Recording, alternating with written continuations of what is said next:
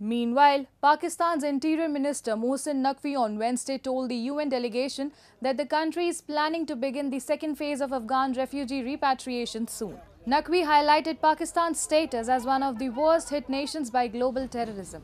He expressed Pakistan's commitment to Afghanistan's stability, affirming ongoing support efforts. Naqvi acknowledged Pakistan's long-standing hosting of Afghan refugees and ongoing phased repatriation of illegal residents. He emphasized the necessity of legal documentation for staying in Pakistan. Pakistan continues to assert that Afghanistan's soil is used for attacks against it, though the Taliban officials deny the allegations, attributing Pakistan's security concerns to its own lapses.